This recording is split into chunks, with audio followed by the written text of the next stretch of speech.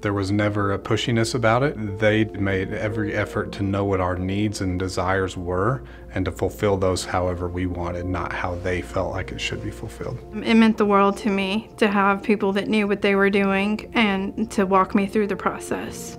They helped us a lot, sit there like we've known each other for years. Roy would have been very pleased and honored at the way his service was handled. Really what was good about it is they just let me pick anything I wanted to do, what was fine with them. I just had such peace, such comfort, such honor, such pride.